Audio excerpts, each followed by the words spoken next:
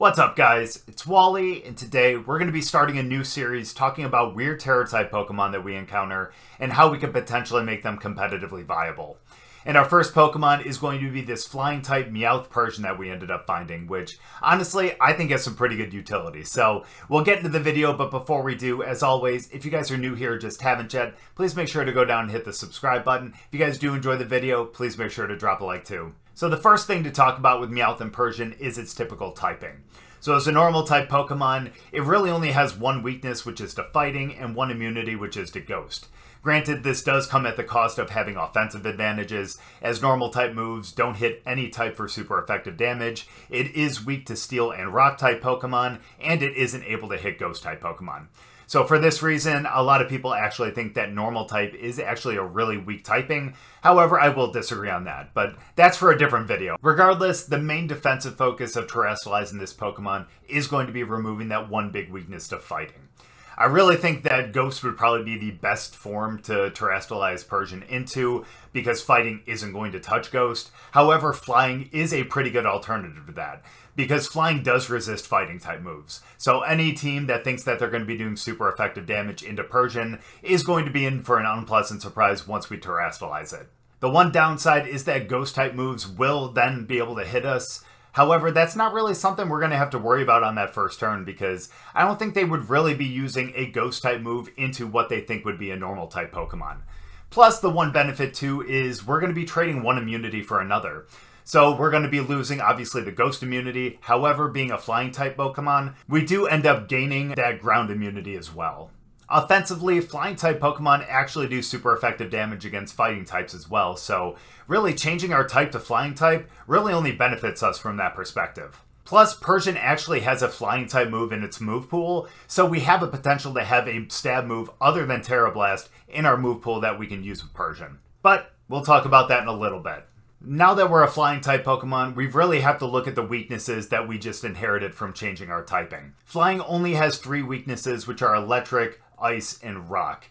But thankfully for us, Persian actually has a diverse move pool. Therefore, we actually have counters to each of these typings in the move pool already.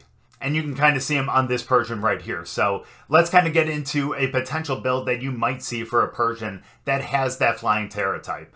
So obviously we have our Pokemon here, Persian. So if we actually look at its stats, they're not the best stats, you know? It's got HP at 65, defense at 60, special defense at 65, so not really a bulky Pokemon, so it's not going to be out there for too long. Its attack is at 70, special attack is at 65, so honestly, really, that's not too bad. So it could actually be a mixed attacker, or if you want to make it one or the other, really you could just EV train it that way. But the biggest benefit here really is its speed at 115. So really, you would probably want to end up maxing out its EVs in speed, for sure. And for me, because, again, you want to make sure that you are going to be the fastest Pokemon out there, you definitely want to make the nature so it's really plus in speed.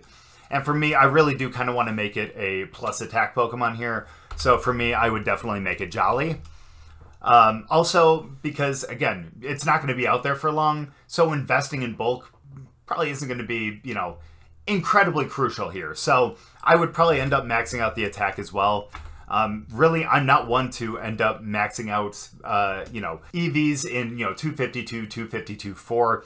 However, with a Pokemon like Persian, I think this might actually be the best route to go with. So, of course, we have the 4 extra EVs. With this, really, you know, obviously the guess spread is saying that it goes in special defense, but really, for me, it could go in kind of anything. But the fact that it's a normal type, really, you're going to see more hits from a defensive Pokemon, but I mean, you can always end up putting in HP as well. I'm just going to put it up there because, again, it's more important that it's max attack and max speed, because, again, you want to be going as fast as possible, and when you get that 1 hit or those 2 hits in, then hey, you know what? You want to be doing it with a max attack. Again, the fact that it really isn't a bulky Pokemon here, I feel like Focus Sash is probably going to be the best item to put on it. There's something else that I was kind of thinking about, and I'll get to that in a minute as well, but again, Focus Sash probably is the best item to have on it. Now, its ability, it gets a couple of them, obviously, and these are actually all pretty decent if you ask me. I mean, Unnerve really isn't that bad. It prevents opposing Pokemon from using their berries. I know that was Actually, one of the abilities that both the Calyrexes had as well. So that was actually really nice. That way you can prevent Pokemon from either healing up or being able to eat a berry that would limit the damage of a specific move. So that's always nice. Limber is great because it can't be paralyzed. If it ends up gaining it when, it is paralyzed, it actually removes it, which is cool too. But obviously we're not doing skill swap here, so that part doesn't matter. But the one ability that I think would probably best is Technician. So basically what this does is if it ends up using a move that has 60 or less power, it's going to have a 1.5 times multiplier on that power. So for instance, with a move like Aerial Ace, which is 60 power, that's actually going to get that multiplier 50%, and it's going to be a 90 power instead. So looking at a possible moveset here, like I said, Aerial Ace is the one flying move that it gets. And if you are going to Tera type it into a flying type Pokemon, I think having Aerial Ace would be really incredible, especially with Technician. I mean, we know that Tera Blast, if I'm not wrong, let me see if I can actually find it. Yeah, Tera Blast is an 80 power move. So, and let me put Dig back on here. So Tera Blast is an 80 power move, but Aerial Ace, even though it's 60, if you add in Technician, that's going to do 90 damage. And so when you add in the Stab, that's going to do a lot, well, not a lot, but still more than Tera Blast would have done. And plus Aerial Ace doesn't check accuracy, so you're not going to have to worry about a Pokemon if they end up like, upping their evasiveness or something like that. You don't have to worry about that. Aerial Ace is going to hit no matter what. And again, it's going to be more powerful than Tera Blast. So that would be a really, really nice stab move to have on it, especially if you have Technician.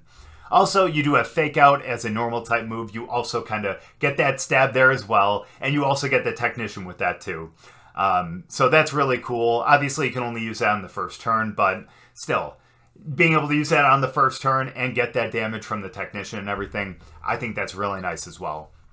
Also, kind of what I was talking about with going against its weaknesses, Metal Claw obviously is a Steel type move, so that is actually strong against the Ice type Pokemon as well as the Rock type Pokemon. So Metal Claw, and plus it being a 50 power move, does get the benefit from Technician too. So that could be a pretty strong move to go against those two Pokemon if you end up seeing them out there. And then of course Dig is a ground type move. This one is 80 power, so it doesn't get the benefit from Technician, but still I think it's a beneficial move to have on it, especially because, again, you might end up seeing some electric type Pokemon out there, and if you are your flying Tera type, you need to have something out there to be able to kind of counter that Pokemon. So having something like Dig might be beneficial for you. Now, another idea that I was thinking as well is instead of Fake Out, if you wanted to get a move, a normal type move that would give you Stab that you can use more than just that first turn that you're out there, you can always end up going with a move like Covet. So what Covet does is if I could go to it, if the user has no item, so if we have no item on, it ends up stealing the target's item.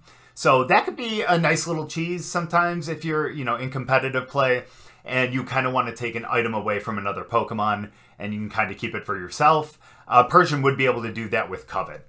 Plus, since Covet is a 60 power move, with Technician that raises up to 90, plus it is a stab, so that's still going to be hitting pretty darn hard. And being able to steal their item as well, I think is pretty beneficial. In that case, you'd probably end up having to remove the Focus Sash, or you would end up putting a move on the, putting an item on the Pokemon that would end up being either consumed right away or something that would kind of disappear after a little while, I guess. So if you did want to have Covet and be able to steal an item from another Pokemon, you could always kind of leave it without an item on it. Maybe not the best way to go, especially since I think Focus Sash, again, would probably be the best item here. But it is another, I guess, potential strategy that you could go with, just in case you wanted to have a little bit of fun. I think that would be a lot of fun. But again, I think Focus Sash, and instead of Covet, being able to put Fake Out on it, I think that would probably be the best thing that you want to go with if you did want to go with a max attack Persian. Of course, if you wanted to put a little bulk in it and kind of make it more of a defensive Pokemon, I mean, I guess you could, but again, with its attack where it's at and its speed where it's at, really you kind of want to max out its attack and be able to hit pretty hard with it. So that's our build for our Flying Type Meowth and Persian. And again, I think this thing is actually pretty cool. I wish it was a ghost type, don't get me wrong, but the flying type is a really great alternative. Again, you really remove your one weakness, which is fighting.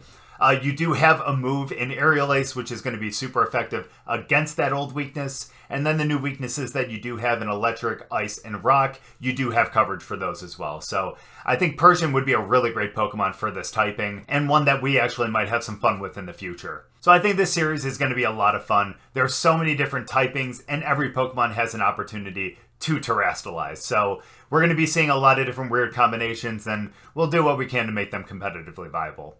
But thank you guys so much for watching. I really appreciate it. Hopefully you guys enjoyed the video. If you guys did, make sure to drop a like, and we'll see you guys next time.